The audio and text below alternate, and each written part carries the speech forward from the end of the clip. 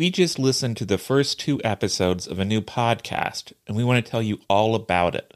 The show is called Nobody Should Believe Me, and it's a groundbreaking investigation into Munchausen by proxy. Anyone who listens to Murder Sheet knows we really appreciate a deep dive into a subject. Well, no one has ever done anything of this depth and breadth on the topic before. You will be enthralled by the stories it tells, but even more importantly, you will learn a great deal about how to keep kids in your community safe from harm. But what makes this show different is that the host of the podcast, novelist Andrea Dunlop, has a uniquely personal connection to this subject. Someone close to her was investigated for Munchausen by proxy a while ago. So to her, this is not just something that happens to other people. Her personal story really gives this show an emotional punch. It also means she really makes an effort to get at the humanity of all of the people involved, all the victims and survivors. This isn't a podcast that focuses on the gruesome details. It has heart. Andrea really uses her storytelling skills to help us get to know the wide variety of people whose lives have been affected by Munchausen by proxy. New episodes drop every Thursday. Listen and subscribe to Nobody Should Believe Me on Apple Podcasts or wherever you listen to podcasts. Content warning. This episode contains discussion of murder. One subject that we take a special interest in is cold cases. Murder cases that, for whatever reason, simply do not get solved, denying families of victims an opportunity to get justice for their loved ones. That's why we paid particular attention when we learned that Michael Arntfield had just published a book on the subject, How to Solve a Cold Case, and everything else you wanted to know about catching killers. Arntfield has impressive credentials to write about this subject. A former police officer and detective, he now serves as a professor at the University of Western Ontario. There, he founded the Western Cold Case Society. In addition to all of that, he has written a string of wonderful books and has made appearances on a number of television programs. His newest book, which again is How to Solve a Cold Case, and everything else you wanted to know about catching killers, not only discusses several interesting cases, but also offers a deep dive on just what a cold case is and why so many cases just don't get solved. It is a terrific read, and we were delighted that Arntfield agreed to take time to talk about it with us.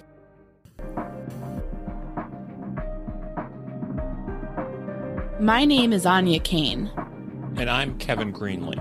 And this is The Murder Sheet, a weekly true crime podcast. Anya and I connected over the Burger Chef murders, a 1978 unsolved case involving the killings of 4 young restaurant employees. Now we're looking to track restaurant homicides.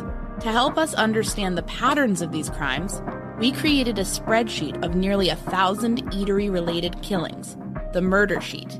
We'll be drawing on that data throughout Season 1 to give you a deep dive into undercovered crimes. We don't just rely on skimming the headlines.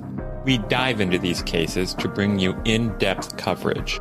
We're the Murder Sheet, and this is a conversation with Michael Arntfield about how to solve cold cases.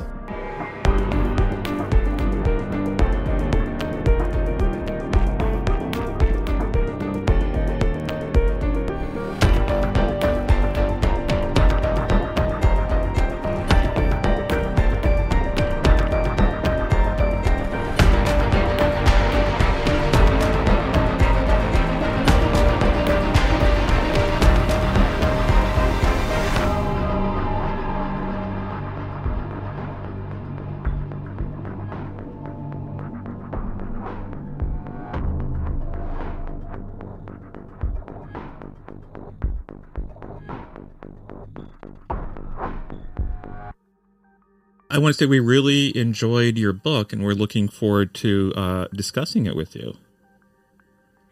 You already made it all the way through? I have. I finished it this afternoon. We're fast readers. Yeah, I'm getting good feedback. This is the longest writing process I've ever had to endure. I started writing that book in like 2018, and there's a pandemic, and there's been a ton of changes, new editors. So I'm, compared to my other works, pretty divorced from it. Like I've lost all perspective on whether it's good or not. Or people are reminding me with questions what's actually in it, just because I was just sort of sight reading it at the end. Well, we both really enjoyed it. Speaking of the end of the book, there's a section there where you talk about the true crime industry, and you say a lot of justifiably harsh things about true crime. Very justifiably, in our view. About programs like Serial. I think, let me read exactly what you said. You said Serial is interpolation, confabulation, and exaggeration. But then at the very end of your book, you conclude by saying that true crime, now more than ever, is the best mechanism to offer opportunities for the public to become engaged. And so I was just wondering how you could reconcile your criticisms of true crime with also the potential of true crime to help solve some of these cases. Right. So I single out a couple productions that certainly stoked the public interest. And basically the messaging there is, the end can justify the means. Some of these productions, again, are needlessly salacious. And in fact, we really have I would say, a two-tiered true crime system now. And what I've theorized is the fourth wave of true crime, since basically the 1850s. And so you've got these very salacious, offender lionizing, sort of paltry in terms of their investigative work production. And then you have other ones, that I try to pride myself on being attached to the latter, which is ones that are didactic, the ones that can provide instruction and inspiration for people to either get into these fields or to do what they can to help out, whether it be, again, researching new innovative methods or just offering discussion or as reporters or podcasters keeping cases in the public eye, keeping pressure on offenders and on investigators to keep these cases, to keep momentum going. So it's this interactive, again, didactic. So there's a factual or moral lesson that can be drawn out of some of the more important ones. And it's those two things that distinguish the current wave that we're in, and why I think, it can potentially help cold cases. I mean, someone's interest in true crime a few years ago in cold cases led to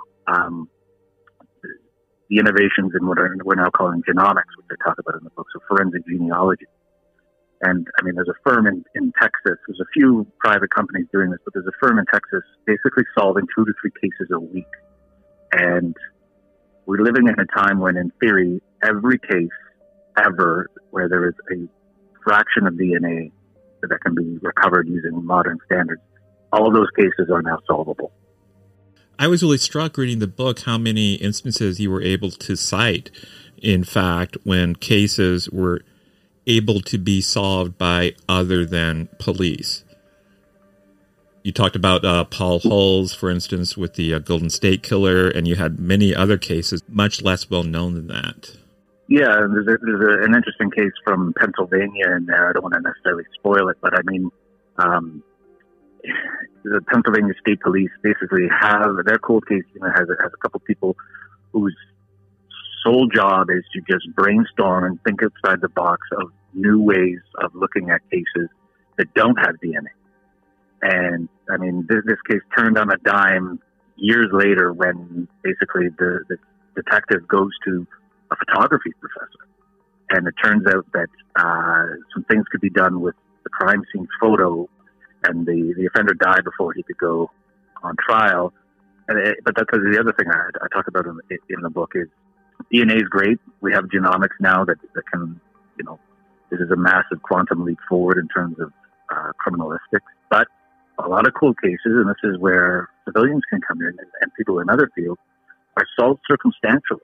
And I talked again about the cold case squad in Nashville, which is sort of like the 1927 New York Yankees of cold case squads. I mean, they were building out cases with no bodies found, and they could circumstantially put them together. And you can meet proof beyond a reasonable doubt through circumstance. Most evidence is circumstantial. Alibis are circumstantial. Fingerprints are technically circumstantial. So circumstantial evidence is sort of become a dirty word, I think, in the mind of some people, but for years and still currently, most crimes get solved.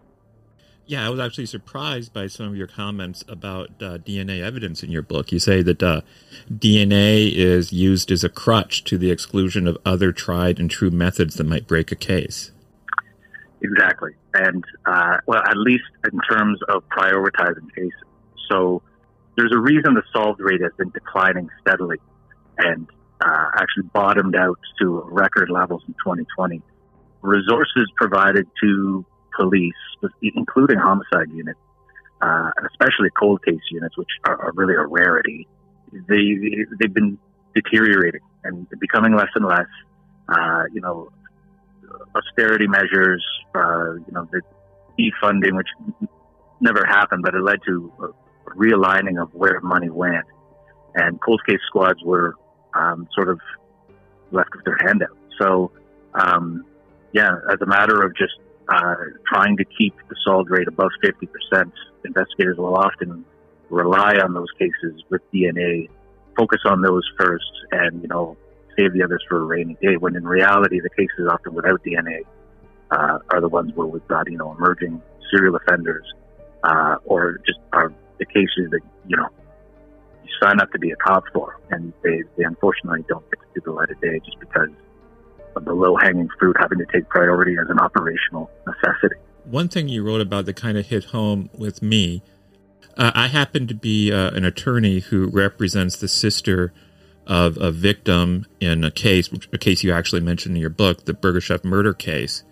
And in that case, the police files are being held by the police, and they're not allowing access to anyone else except for one favored podcaster.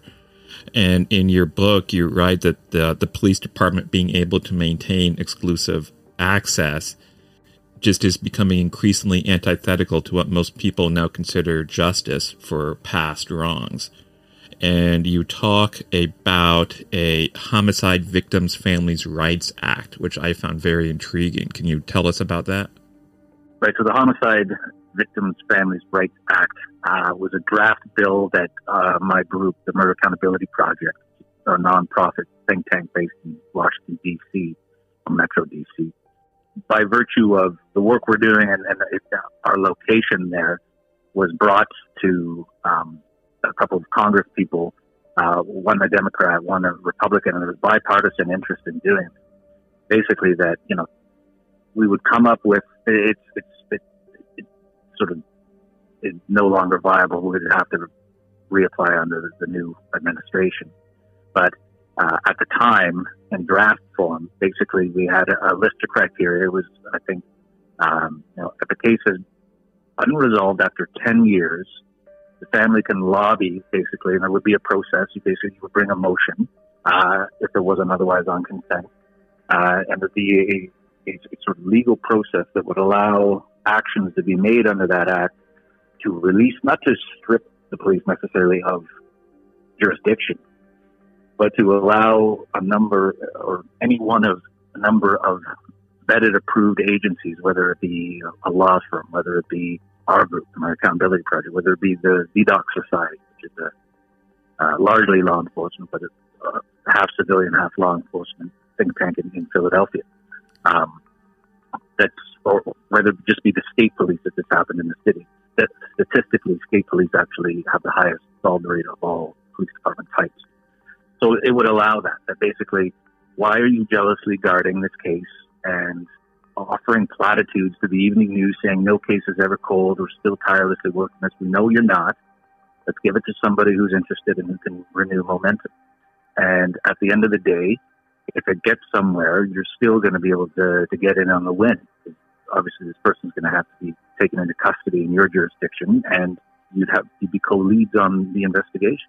why wouldn't you want to lighten the load, spread it around, have expertise that's coming to you, you don't need to seek it out, and democratize the case and go from there. I mean, to go back to these genomics labs, the number of criminal investigators I talked to, I've mentioned the names of these labs, and Othram and Paragon and others, and they haven't even heard of them. Well, some of these labs are, have law enforcement liaison that will go and are aware of cases and jurisdictions that will sort of nudge them and ask them to submit to these labs. But most of the time, it's a single enterprising investigator who, like Paul Holes, that case started when Holes was still on the job, in terms of his referring it to a genomic test. And so what if you had someone who could broker that, who say, okay, the family has the means maybe to pay for this privately. Unseal the file, provide access to the sample, and for the few $1,000s that it costs, they can broker through legal counsel, probably, like in your circumstance, they can broker the test, and the case could be solved, 20 years later, probably in a matter of months. To me, it just makes sense. What's been the reaction you've gotten, that your team has gotten to that sort of proposed legislation? Is law enforcement generally seeming amenable, or have you gotten pushback? Law enforcement in general is amenable to the work we're doing across the board. So most of our board of directors, actually half and half. Half would be sort of investigative journalists or scientists generally, and half would be either current or former law enforcement. So we just added a current NYPD detective sergeant who's now on our board, and it's sort of another bridge to law enforcement. But we routinely speak at law enforcement conferences, the FBI Academy, what have you, and there's the odd person who sort of gets the nose out of joint. But by and large, if you're aware of our group, you're interested in cold cases, and you're in law enforcement, those are the types of people who I end up working with. The people who are phoning it in and sort of don't like outsider input or backseat drivers on cases, they don't know that or about the work we're doing, and so they don't have an opinion because they're not engaged enough to even care. I always have a trouble understanding statistics and such. And you write a lot about statistics, and you also write about how the Murder Accountability Project is able to use statistics to actually discover serial killers operating that the public and the police had no idea even existed. Can you talk about that a little bit? Yeah, I would like to. Statistics are usually misleading, lack context, and are pretty boring, but I'd like to think that we've found statistics or statistical patterns and anomalies that are really remarkable. And what you're talking about, so we've done a number of statistically based empirical studies, but what you're talking about is actually the next level, which is we took those statistics and then we programmed an algorithm that looks for, based on the statistical patterns we were seeing, will automatically look for patterns in cities, so census metropolitan areas, so not just a single city, but whatever towns or exurbs fall within that census metropolitan area for census purposes. And we'll look for two or more cases bearing basic similarities. So this is a really stripped down, simplified version of the violent criminal apprehension program, which the FBI has been running for years. Police departments submit on a voluntary basis basically all the characteristics of a crime. It goes into a massive supercomputer and compares it to other crimes. Well, they have hundreds of criteria that makes making matches very difficult because there's so many criteria that have to be the same. Whereas we based our algorithm that finds connections between crimes digitally more simple and relied on basic case level information. Age of the victim, ethnicity of the victim, cause of death, apparent motive, and of course, time. So we look at crimes, and there needs to just be two or more for it to classify as a serial crime. We look at cases that cluster in time and space in the same census metropolitan area where there are, and we can set the algorithm to either look at male victims, female victims, specific age range, but just in general, when you have two or more female victims strangled during, let's say, a single year or even 2 years in the same metropolitan area, and they are unsolved because we have the full list of all unsolved and solved homicides going back to 70, and actually far more beyond that. But the algorithm can only run cases basically from the late 70s onward.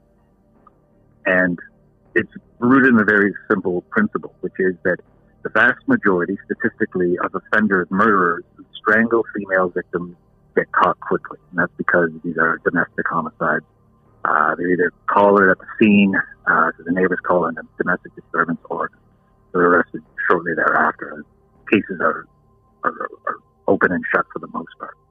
So when you have two or more that go unsolved because it's not, ex-boyfriend or husband or someone, and as a stranger, then you've got a problem because this person seems to have no logical connection to the victim, so they may be a stranger to them.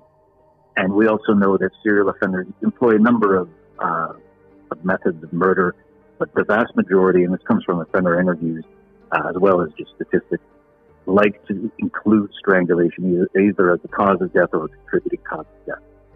So we have the preferred method of murder among serial killers as the modus operandi. We have a connection between the victim and the killer that would appear that they do not know them. They may be a targeted or stalked stranger or just a completely random stranger attacked at random. And then we have two or more, which classifies the pattern as a serial pattern. So we deploy this algorithm. It's running always in the background, and it just identifies, again, it will ping on, and you can actually pull it up on a map, and there's a photo of all the current hits that the algorithm is making coast to coast in the U.S. in the book, and you go from there. And could it be a false positive? And yeah, we have two random incidents that are unrelated. Yeah, that happens. But how about Chicago, where you've got 51 of these over this course of 15 years? So that was one of the ones, along with Gary, Indiana, and Cleveland, Ohio, that we immediately brought to law enforcement attention. In Cleveland, they formed a task force, quickly made an arrest. There's been no similar murders since, even though he was only arrested for one crime. In Gary, Indiana, they said, "Oh, this is junk science," and ignored us. And the murders continued until Karen Dion Van was arrested in a neighboring city and then confessed to the other murders back in Gary. So our software knew about Darren Dion Van, didn't know his name, but recognized in the data his murders years before he confessed, and other victims would have been, I think, saved had the police listened. And police have listened in Chicago, and there was recently a docu-series on investigation discovery featuring our work and what the police are doing about that pattern of 51 in Chicago. It's all very fascinating. Would you argue that a substantial number or percentage of cold cases are actually the work of serial killers operating beneath the radar? That's a good question. And I don't know if it would be most of those, but I would say a substantial number of those, particularly in cases where there's a recurring MO that we know is preferred among serial killers. So, let's go back to Chicago, that has like 18 shootings a weekend. Some are fatal, some aren't. Many of those homicides will go cold. Will that person shoot at somebody else again? Maybe. If they do and they're successful again and get away with it again, they're technically a serial killer, two separate victims in two separate places at two separate times. But the short answer is we don't really know. And that's because, and as I explained in the book, we are really trying to clean up and get firm numbers on homicide for the first time in the U.S. ever. There's a number of, for years, agencies were never submitting their homicide data to the FBI, so the annual published reports were really more estimates because there was just black holes all over the country, missing links. And we've gone to those places and got their data at source and then added it to the federal data to fill in the blanks. But we also know that misclassified or what we call concealed homicides are still a huge issue. And we did a study on that too, looking at CDC death certificates from homicide versus all the homicides reported to the FBI by police departments, or that we find by going to these smaller agencies that don't report to the FBI. And there's consistently a shortfall of about 2,500 a year, whereby there's 2,500 more deaths from homicide showing up at the CDC than at the FBI. So where are those cases going? The police have classified them as accident, suicide, misadventure, undetermined, whereas the medical professional has later said, no, this person was killed intentionally by another person. So, and the records never get reconciled and married up. Yeah, I found that, frankly, a little surprising. You're talking about concealed homicides. It never occurred to me that one reason why a lot of murders go cold is because they're not really seen or recognized as murders. And you talked a little bit there about concealed homicides. You also indicated there was another category called the missing. Can you tell us what that means? So the missing. So a concealed homicide is basically a murder missing from police records because it got miscoded through a bad judgment call early on in the crime. It was sort of written off at face value as something else. So that's a murder that never gets properly investigated. The missing as a whole other category of person, a victim who is so on the margins and so really alienated from what we would consider conventional life that when something happens to them, they're abducted, kidnapped, or just killed and their body concealed. Nobody notices their absence, so nobody is there to report to the police that this person is missing. So they are missing. They've been removed from their life, either to a specific place where they're held, or they've been murdered, and their body hasn't been found yet. But nobody's looking for them. So there's no way beyond, making some sort of guesstimate that we know how many of these people are out there. If you think about the thousands of unidentified remains that are on the books in the U.S., these are missing whose bodies have been found. Well, we don't know who they are because there's no missing persons record to match it up to. These are bodies that have just materialized, many of them homicide victims, but we have no idea who they are, what their last moments were like, who their family is, where they're from. So those are just the bodies we found. How many thousands or tens of thousands are out there still waiting to be found, never reported missing, so nobody's looking for who took them. And the case I use in the book is absolutely chilling, which is, and I know the investigators on this case,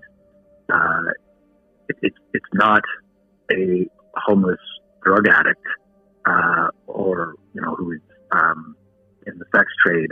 It's a middle-aged, professionally employed woman and her teenage daughter who go become the missing from their own home.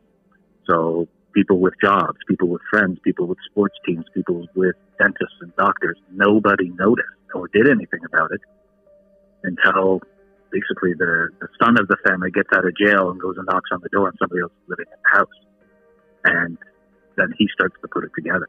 Had he been estranged from the family, done more time, it was an impaired driving case, and the trail gone cold, they'd still be the missing, and the killer would be out there. And certainly, actually, the undercover operation used to find the killer. There's evidence that, he had moved to another city and was planning on doing the whole thing again. Yeah, that story truly was chilling. It was like something out of the Twilight Zone. When you write about cold case investigations, you came up with a very memorable comparison. You said that the modern cold case investigator is a bit like Marty McFly from Back to the Future. And I was wondering if you could explain what you meant by that. Yeah, as I say, you have to be one part criminal investigator, one part time traveler. So yeah, Marty McFly, or Kyle Reese from the Terminator for that matter. You need to go back in time, and you really do when you go down the rabbit hole of these cases. And you need to, and again, I'm talking sort of metaphorically here, but you need to operate convincingly within that time and understand the limitations of that time. So the whole thing in the motion pictures is, they don't want to be, they don't want to blow their mission, basically, or they don't want to be found out and, that they're from the future, or other than to some select people. Whereas the peril in the case of the sort of cocky investigator who wants to go back 40 years and solve a crime is that if you don't come at it with the same sort of measured, careful way of being able to understand how to operate in that time, you're going to miss things. You're going to miss things and you will blow the mission. So the idea is that you may have all the sensibilities of the present or the future, but you need to strip that down and liberate yourself to live and work within and think within and analyze within the limitations of the period, limitations of the police, and also limitations of the offender. And this is where I think, looking back at some of these cases, and a couple are explored in the book, understand that offenders are going to make different mistakes in the 60s than they might today. And also that those mistakes, and this is where the benefit of being from the future can come in handy, those mistakes can end up actually, when you put your 2022 hat back on after you jumped into the case, be very helpful. And I gave you the example of genomics. And this, I can think of a case, it's not in the book, but that we focused on one of my television series. And we suggested to the police, you know what, this was 1986. This woman was attacked outside. We pulled the meteorological records, and it was incredibly humid, incredibly violent death, violent struggle. And we said, test the ligature that they still had in evidence. So they had lost better DNA evidence. I'll just leave it at that. But what they did have was the ligature used. And if you're reefing on this outside with adrenaline going, there was going to be skin and sweat still on that ligature decades later. And they tested it. And when DNA first started in 1999, they couldn't test for that, but they can now. So his carelessness in 1986, and this is where time is sort of on the investigator's side, technology caught up with his mistake. And we still don't have a match using CODIS, the Combined DNA Index System, the law enforcement database. But this is one of the cases I've strongly advocated be sent to Othram or one of the other labs, because there's no question the brutality of this case, this person was killed elsewhere, and it may still be alive, and either way, we need to know who it was. You mentioned, in terms of cold case units being kind of continuing to be a rarity. And I was wondering if you could speak more to that. On the one hand, it seems like there's a lot of public interest in some of these cold cases getting solved, but then it seems like units dedicated to that mission remain somewhat rare. And I guess what in your opinion is behind that sort of disconnect? It's strictly resources. I mean, again, when you look at large cities, and we know the homicide rate has surged in the last couple of years and solved rates going down. So you have really a perfect storm that is overwhelming homicide units, which, despite what you see on TV, are bureaucracies, competitive bureaucracies. There's politics and egos involved, and budgets, and not unlimited money, and problem personalities and everything else. It's not, again, not as seen on TV. So when you're running at full capacity and they're already over budget, just to keep up with current crime, there's zero bandwidth left to have boutique units that just investigate cold cases. And that's why with I go back to the Nashville case now and again, and I want to come back to that because it connects to the Burger Chef murder. I think I may put that in the book. But they started basically as a secret society because of personal interest. People with interest in cold cases started, keeping them as pet projects, looking into them. Then they got the DA involved, so they had like a designated prosecutor who could sort of look at these and tell them where to go with it. And it was all, being done basically as a hobby unit initially. And then, of course, as I mentioned in the book, a lot of these units get formed when money gets freed up from another area or when there's some kind of government grant involved. But other than that, the number of police departments that can still sustain a small cold case unit is very small.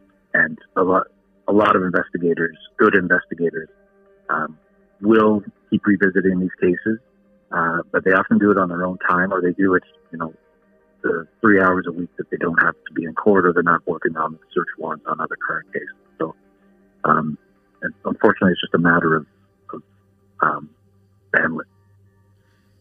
You mentioned the rising homicide rate and then the plummeting solve rate, and I thought you really summed it up well in the book, talking about how those numbers can be a real clear indicator about the health of a city or a jurisdiction or whatnot. And could you speak more to that? Yeah, I mean, the solved rate, well, first of all, the homicide rate per 100,000 and then the solved rate are two microcosms of what life is like in that city generally, we found. If you have soaring crime rates, or homicide rates can be circumstantial, that's situational. There are certain things that cities with rising murder rates have in common that I don't necessarily want to advertise. But when you see, plummeting or consistently low solve rates, you're talking about a police department that either has a human resource problem or a financial resource problem involving the one area of quality of life that concerns 100% of people, which is not being a victim of violence and staying alive. So if that's what's happening there in that respect, again, so I look at cities like Flint, what's your infrastructure look like? What's your garbage collection system look like? What do your schools look like? What does your healthcare look like? What do your roads look like? It's, again, a good surface indicator, and that maybe this is a place, maybe I'll just take the transfer to Denver instead of the promotion in, Harrisburg, Pennsylvania. So I recommend to people, I mean, it's not going to necessarily determine where they want to lay down roots, but not a lot of people think about this. So you take a promotion, you're going to move to this city to live with this person, go to murderdata.org, pull up the city, and county even. First of all, see if there's any suspected serial killers there. And two, look at this clearance rate or the solved rate for the police department of jurisdiction and ask yourself, okay, if they're only solving 35% of murders, and there's really not that many murders, but they're solving that few of them, are they properly staffed? If they're not properly staffed, is the fire department properly staffed? Does the fire your house? Are you going to be able to get someone there to save it or get you out? Are the schools properly funded? Again, quality of life concerns that boil down to, or that you're never going to get all the answers on. You're not going to call around, and I mean, you could go there and knock on doors and ask people, but that's a simple statistic that can really speak for itself in terms of the livability of the city. Yeah, it's an enormous barometer, and I guess that's you kind of talking about how people can maybe take that into their own hands by looking up areas they may want to live. I guess what other advice would you have for folks who listen to true crime podcasts like ours and read books like yours, and if they're interested in these topics and perhaps want to push for change, push for higher solve rates, push for more resources being given to cold cases, and push for legislation like the ones that you guys were trying to introduce. How can they kind of get involved, and how can they sort of put that, into their own lives? Well, in the United States, so I'm in Canada, and I would say in Canada, you're basically SOL. What will happen will happen. There's zero government engagement other than really, I mean, I think the Wall Street Journal summed it up when they referred to Canada as no longer the nice, polite next door neighbor. They refer to it as a bureaucratic dystopia of Orwellian nature, and they're right. In the U.S., every citizen can make a difference through the ballot box. Most positions in Canada that are appointments in the U.S. require election, and those people can be recalled if they screw up. So police chiefs and commissioners, DAs, judges, these are all appointments here. Whereas in America, on top of those people, then you've got, your congressperson, you've got your representative, you've got the sheriff, you've got all kinds of people. It's a meritocracy still. So you want to change things, think about what type of political machine you are prepared to support, or what candidates you are prepared to support who believe in these things. because a lot of them don't. And the problems I've been discussing, so resources and understaffing and budgets being clawed back, and so you got to borrow from one unit just to keep the lights on, or much less have to be able to start a cold case squad or give more funding to crime and addiction and prevention. Those are all the distillation of political decisions made by people who are elected. You want to change things, change who the decision makers are. And that's something every person over 21 in the U.S. can do. So do your research. Be an informed voter. What is this? And we're seeing the decay of some great American cities because people haven't done that, or they're voting ideologically rather than logically, and with any degree of public safety in mind. So yeah, what is your prospective DA's record on a conviction record? What's his position on certain types of crimes? What's this judge is up for re-election? And what's his or her position on sentencing guidelines? Mayors. I can tell you, I don't want to get too political here, but mayors, the cities that have the consistently worst clearance rates, their mayors all have common characteristics, and I'll just leave it at that. But whoever the mayor is in the U.S., the relationship between the mayor, the police commissioner, and again, other DA, other law enforcement entities, while the mayor is sort of I won't say token position, but a largely symbolic position, they have a lot of sway on these agents. So mayors can really screw things up in a hurry. So again, I would think very carefully about who you vote for mayor if you're one. Second, the thing that people can do, and this is in the book, regardless of what your stance is on it, if it's within your means, and if it's not, ask for it for Christmas. Get a genetic test done, get a family DNA test done, and upload it to GED Match or the other open source sites to get it out there. You could be descended from or peripherally connected to a relative you've never met, whose DNA is at a cold case. This whole genomics revolution, the science is changing by the day because the samples are growing. So the links in the chain from the crime scene DNA sample to the family tree that produced the offender are getting shorter. And the more samples that are out there, the more quickly we can narrow down the haystack to find the needle. And there's just more samples to draw from. There's more interconnections for these analysts at these labs to find and turn over to law enforcement. And I wanted to ask you about a few moments in the books, in the book that we kind of stuck with us. And one was, you mentioned that your ancestor was had some sort of criminal history in Ireland. My family's from Ireland. My grandparents are from Dublin and Westmeath. So I was just curious if you could tell us more about that. Yeah. So first of all, I could tell you're Irish just from, obviously, your name is Gaelic. As soon as I saw it, I was like, I got to mention that. So yeah, he's a not too distant relative. He's a great uncle who was well outside Dublin in Ballybay, which is up actually near the northern border. And he was responsible for several and tried for and acquitted for several murders that we're aware of.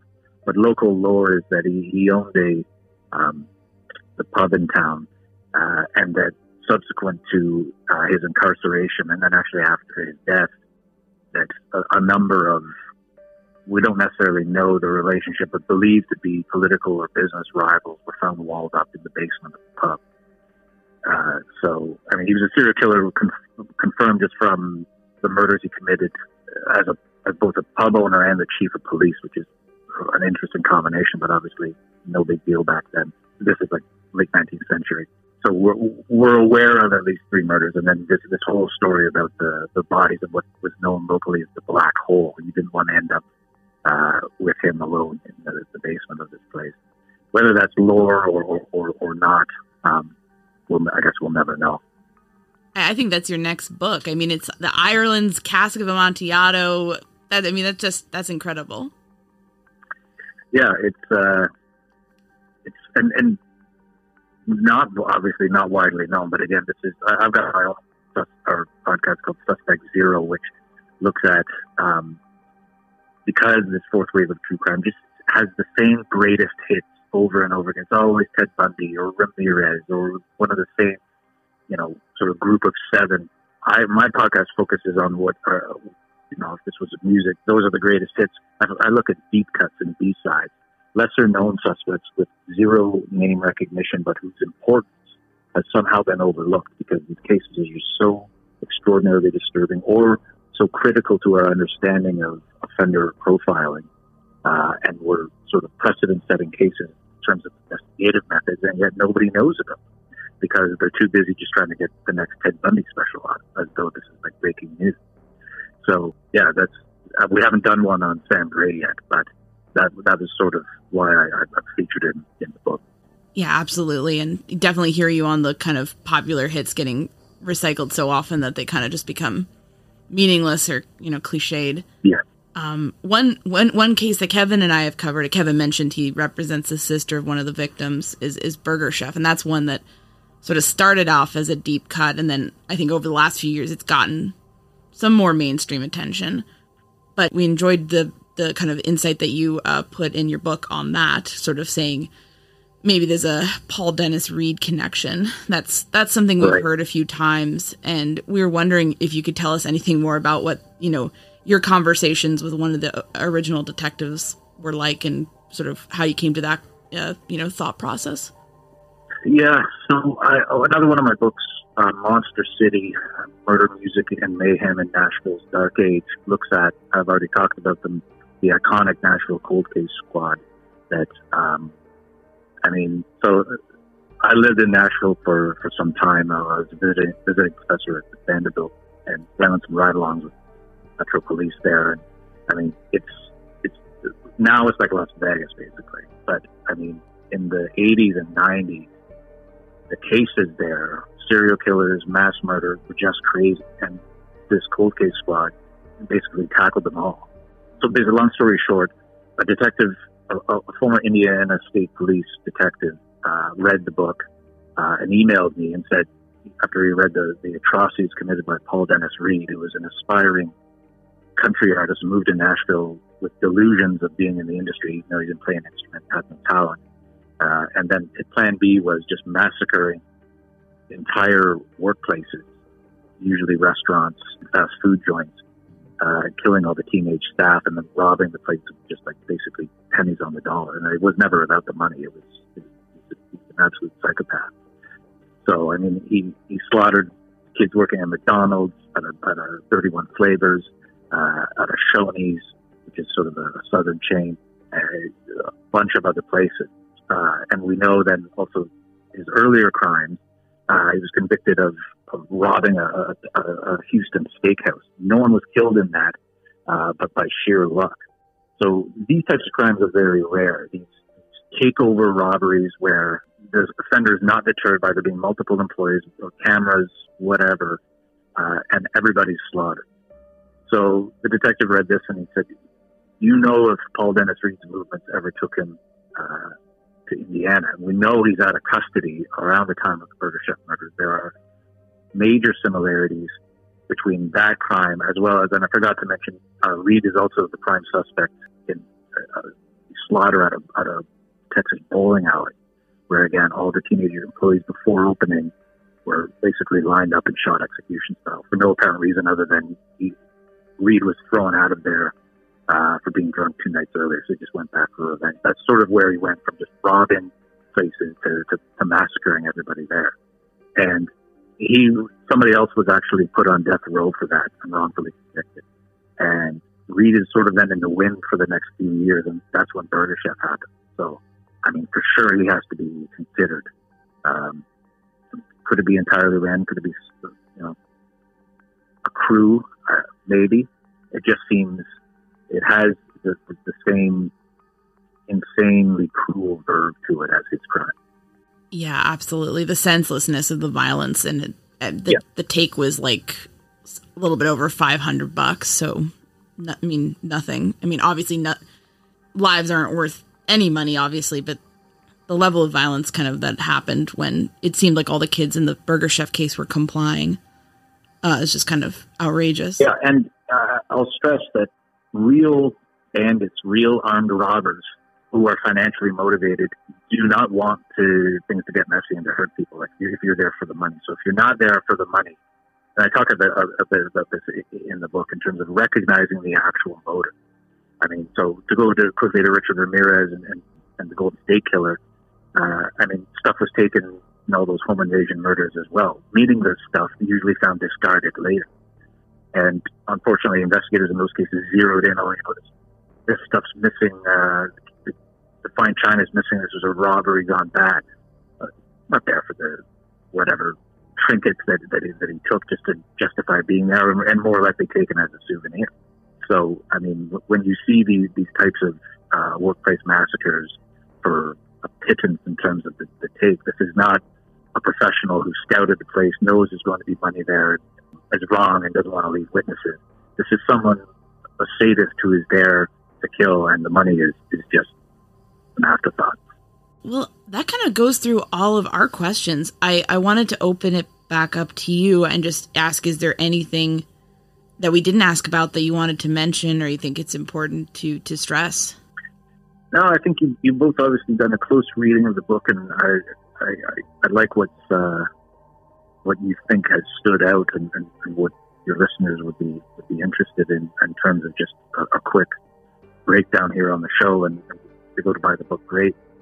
I'll just actually ask you a question, because I have a section, as you know, on cold cases that's officially still on the books. I think we can, based on our body of knowledge that we now have in terms of why offenders do what they do and who was where at what time, we can reasonably be solved. At least the historical record, the oral history can deem it solved.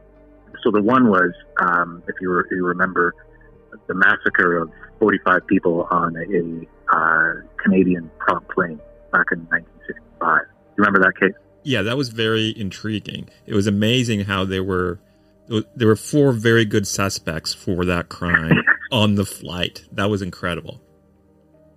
Yeah, and it's explaining that in a simple manner was difficult, but the likelihood of these 4 passengers, unknown to each other, all being on the same flight, when police later dug into their lives, I mean, any one of them could have, I mean, they all took out insurance right before. The plane was a bombing. They all had either bombing interests or bombing experience with explosives. The one guy had already killed somebody. The one guy told his family he was going there for one reason, for a job. They checked with the job, and in fact, they'd never even heard of him. They weren't hiring. So no one knows why he was being on the flight. The other guy is on the flight with a gun. It's just, I guess that to me, again, in part because even up here, nobody's heard of it. But to me, that's a case that really needs to be taught. And in my talks, I reference it, and people haven't heard of it before. And even if, it's in the U.S. or I was in Australia before the pandemic teaching there, it really is. And that the chapter on it is just a slice of the talk. But yeah, when you have too many good suspects, how do you begin parsing them? And what does your experience and common sense tell you? And what other offenders can you overlay? Because again, since then we've got so many, and this is basically the FBI's Mindhunter program, is to build a brain trust of knowledge of what makes offenders tick, mass offenders or serial offenders. And we've got that body of knowledge now, and overlaying it onto that massacre that had no apparent motive, it becomes much easier for one suspect to stand out. Yeah, that was an incredible story, and it was one that was completely new to us. Yeah, I'd never heard of that case before, but it was like, wow, that's a nightmare flight. Yeah, exactly. That's a Twilight Zone episode. Yeah, geez. And we run into this all the time in the cases we cover sometimes, but it'll be like, there'll be a case that happens, and then turns out, these 3 guys were all in the area and they all had motives and they were all pretty scary guys and had, a propensity for violence. And I think that becomes hard for people who are listening because they kind of, they start just saying, oh, well, it must have been this guy because he was in the area. And it's like you'd be surprised by how many really scary people can kind of come out of the woodwork through a case, but it doesn't mean that they're all guilty. Right. Exactly. Awesome. Well, listen, it was delightful talking to you. Where can people get the book? Just about anywhere books are sold. Barnes & Noble, Amazon, obviously. Some neighborhood local bookshops may have it. Your airport bookstores, I'm told, may even be at Costco, and a pile of them on a skid. It's not exactly but it gets books in their hands. It's a terrific book. We both really, really enjoyed it. Yeah, Kevin kept on when he was reading, he'd be like, I think you were really preaching to the choir with both of us because we kept on being like, look at this, like we agree. Well, that's great, and I appreciate you having me on. And it sounds like your interest comes from an earnest place, which is again what I'd like to see this current wave of true crime be more of. Yeah, it's because I think we have hope because I think a lot of, I think there's a growing backlash to kind of the salacious nonsense, and people are getting tired of seeing the same Ted Bundy documentary over and over again, which is good. Yeah, I'd like to think so. Well, thank you so much for taking the time to talk with us. Thanks again, and I'll come back anytime. Thank Amazing. you. We'll take you up on that. Yeah. Thank you so much. We would like to again thank Michael Arntfield for taking the time to talk with us about his book, How to Solve a Cold Case, and everything else he wanted to know about catching killers. We really enjoyed it. Remember, you can purchase it at your neighborhood bookstore, Amazon, or wherever else you buy books. To our surprise, we've gotten a number of requests from people saying they would like a way to help financially support our efforts with the show. So, if you are interested, we are relaunching a Patreon page, which you can find at www.patreon.com/murdersheet. Join us there for 2 live video question and answer sessions each month. You can ask us anything, suggest new cases for us to look at, or even offer ideas for new leads for us to follow. If Patreon is not your thing, you can buy us a coffee at www.buymeacoffee.com/murdersheet. Thanks for the interest. Thanks for listening to this episode of The Murder Sheet. As always, thanks to Kevin Tyler Greenlee, who composed the music for The Murder Sheet, and who you can find on the web at kevintg.com. To keep up with the latest on The Murder Sheet, please make sure to follow us on Instagram and Twitter at Murder Sheet, and on Facebook at MSheet Podcast, or by searching Murder Sheet. If you enjoy listening to The Murder Sheet, please leave us a 5-star review to help us gain more exposure. And send tips, suggestions, and feedback to murdersheet@gmail.com. Thanks so much for listening.